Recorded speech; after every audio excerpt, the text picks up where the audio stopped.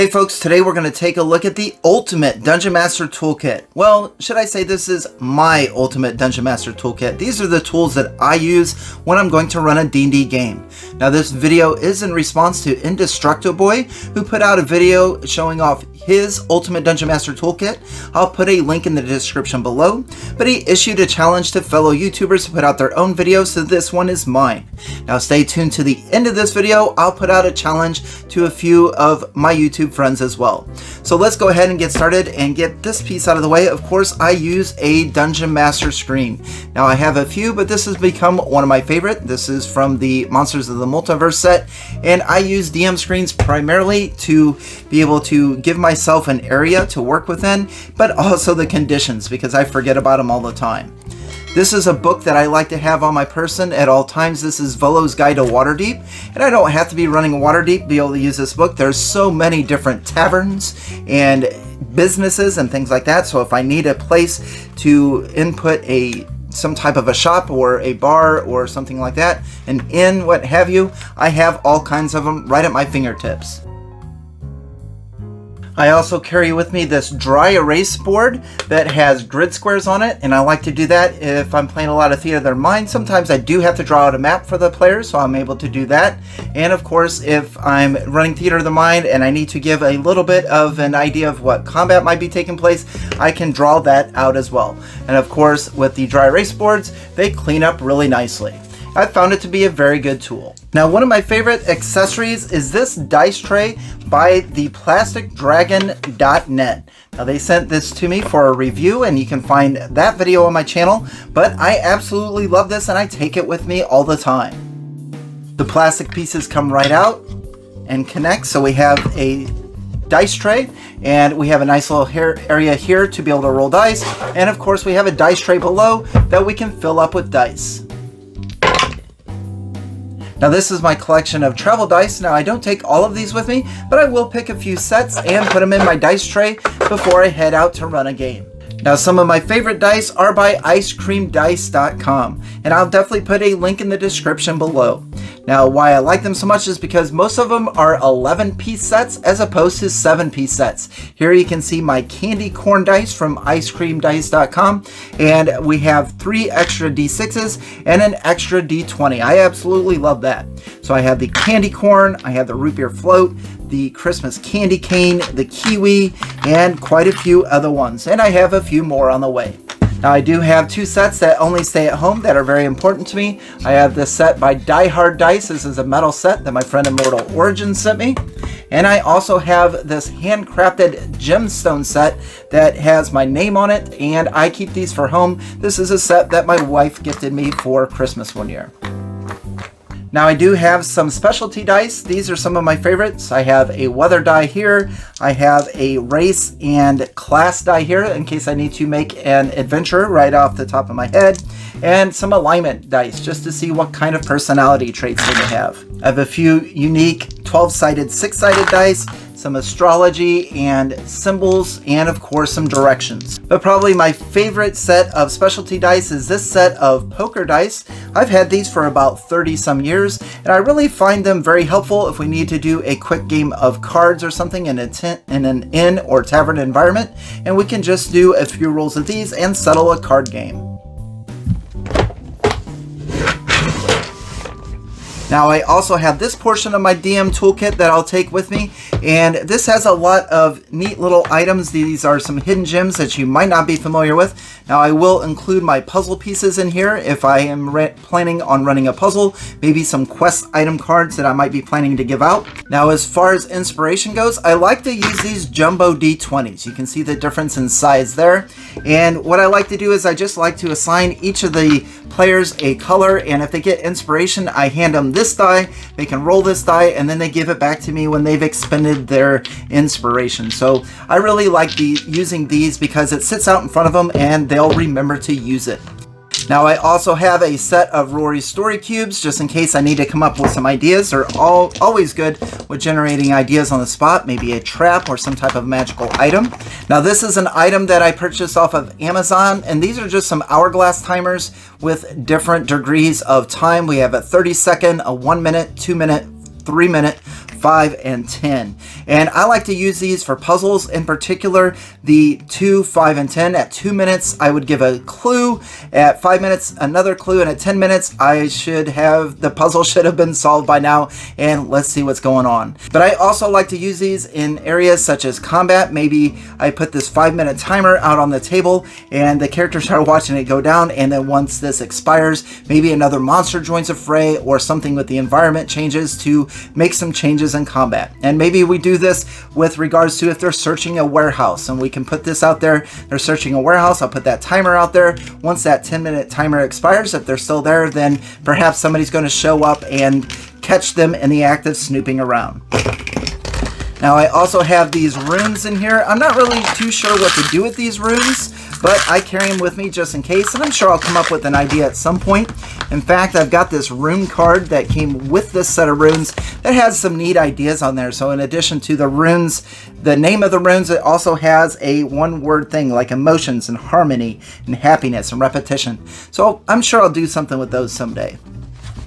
Now, speaking of which, I also have a deck of tarot cards. I've never used these in a game, but I'm carrying them with me. They're from my friend Immortal Origins, and I believe they are by Die Hard Dice. So if you'd like to pick up those, you can visit Die Hard Dice and get yourself a set of tarot cards. And I should probably at least show you a few of them. They're absolutely beautiful. So those are really cool. Now I also have some cards in here, and I just printed these off on yellow paper and laminated them with tape, but these are all of the different tool sets. So if the characters are wondering what their tools do, then I've got these quick reference cards for tools that they can take a look at. And I find having them on hand actually helps for myself as far as running a game as well. Now let's take a look at my favorite part of my Dungeon Master Toolkit, and that is the cards that I use. I absolutely love cards. They're nice and compact. They fit in my DM Toolkit, and they are great for doing information, whether improving or just want some random elements in your game. Now let's take a look at the cards that I do have. Now I do not take all of these with me to a game, but I will pick 2 or 3 decks to take with me depending on what it is I'm going to be running. Now if I need quest ideas, I have the Deck of Many Quests. This is by Lunch Break Heroes. He's a fellow YouTuber, and in fact I just backed his second Kickstarter where he has a bunch of quests and things of that nature coming up to add on to this edition. And I really like these, but I usually use quests more for prep, and I do have a second thing of quest decks. Now these here are made by DiceDungeons.com, and I really like these as well. They're very simple, they're easy to use. I may take one of these with me at some point just to be able to pull out a quick quest. They're a little bit more simple as compared to the Deck of Many Quests. So again, I like the Deck of Many Quests for prep, but if I want some quest ideas to take with me to a game, then I'll probably grab one of these decks here, either the Notice Board or Grim Adventures. Next up, I have Objects of Intrigue. Now these are encounter decks by Nord Games, and I absolutely love these, especially for playing improv. We have Dungeon, Waterways, Underground, and Wilderlands. So if I wanted to be able to thumb through here and find a quick encounter, especially for the wilderness, which is a little hard to do sometimes. So for example, we can find this Eerie Stone Well. It provides a description that you can read to your players. It describes what's going to happen, and then you can roll either a D4 or a D12, whatever it is on the table, to see what the results are, or to see what the secret is behind that area.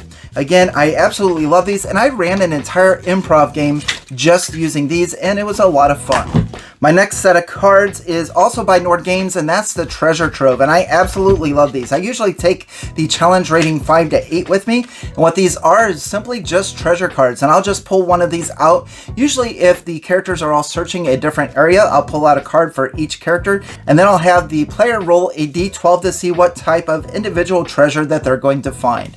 I absolutely love these things, and I also always bring at least 1 or 2 decks with me to whatever game that I'm running. Now speaking of treasure, I also have Dungeon Discoveries. Now this is a Loresmyth product, and again I will put links in the description below. Loresmyth puts out a lot of great things, but I really like this one. So for fumbled searches, so sometimes the characters just insist that they're going to find something behind a couch or underneath a table, so I'll pull these out and give them something weird. Now the way it works, you can either roll a d4 for these, or you can just pick one. So here for example, I could pick Flea Ridden and then match it up with something below. So a flea-ridden old bedroll. Or like this one here, we have a torn and fouled lace nightgown, or a severely worn sandstone statue. So these are what's called fumbled searches, which is probably not going to bring up any value, but use your imagination. Sometimes these actually turn into quest items. So they'll find something from the past and it'll be a quest item and we'll go from there. And sometimes they'll even turn into magic items that I'll give to the players. I'll homebrew something. And just for more examples here, here's some curious treasures. So example, a glowing emerald amber bead, or a glowing emerald tree god temple, or naturally shaped wheelbarrow. I mean, some of these are kind of ridiculous, but you can pick and decide what you want to give them. I also have this deck of wild shapes for 5th edition. This is by arcanegoods.com, and if I have a druid in the party, then I'm going to give them this. And it has all of their possible wild shapes with 5th edition stats, and I absolutely love this thing. It makes me want to play a druid. I've never used it, but I do have access to the Tarrasque deck as well for Curse of Strahd. I'm sure I'll come up with a use for that someday. And my final 4 decks, I absolutely love these. These are dossier decks by Skeleton Key Games, and I bought these in person at GameholeCon in 2021, talking to the folks that were selling them. And these are absolutely amazing for coming up with NPCs. We have merchants, commoners, orcs and goblins, and mages. So if we needed perhaps some type of a merchant, then I'll have this deck with me. And the way that it works is, if you look at the back, we have appearance, we have story hook, and we have traits. So we'll just take this. We'll flip over an appearance card. We'll flip over a story hook. And we'll flip over some traits. So now we have this NPC that we can show the characters, and that is Talni Barkoba. The dark-eyed character is quite beautiful despite a large facial scar. And then she'll have this, which is a few of her story hooks that you can use for your game. And then, of course, her traits and whatever you want to do with those. So all the glitters, beware the dark arts, and important for the watch. And again, you can take these and you can mix them up. So you can have a different NPC every time. So if we don't like that person, we can put this here. We can rotate them out and have different NPCs. But not only that, but these are interchangeable with the other decks. So we can mix the appearance decks with the other decks and the story hooks and the traits. So I enjoy having these, and they're fantastic for coming up with NPCs on the go. And the last few items that I'll take with me when running a game is my DM binder, where I keep a lot of things such as NPCs' appearances, gemstones, and some random tables. I have a folder where I'll keep all types of game notes and things if I'm going to be running a puzzle, and maybe some monster stat blocks from other books that I don't want to carry with me. I always have a notebook, and this is where I keep track of all the combat battles, initiative, and things like that, and I have 1 per campaign. And then, of course, the books that always go with me is the Monster Manual. You can always run stuff out of there. And, of course, my own book, the Journal of Puzzle Encounters. I feel with the Journal of Puzzle Encounters, I can always just do an improv one-shot just using these 2 books if I need to. And, of course, the previously mentioned Guide to Waterdeep. So again, that is my ultimate Dungeon Master Toolkit. Be sure to leave a comment below and let me know what goes in your Dungeon Master Toolkit if you're running games. And I want to say thank you again to Indestructoboy for putting forth this challenge for the Ultimate DM Toolkit. Be sure to check out his video. I'll put a link below. And now I'd like to challenge my fellow YouTubers. Ted from Nerd Immersion, Fred from How to D&D, Caleb from the Blanco channel, Mr. Tarrasque, Jordan from Flute's Loot, and Richmond, Juice from Master of the Game, Dungeon Class, and Denny Dicely. Let's see what's in your Ultimate DM Toolkit. Thank you very much for watching, and on to the next.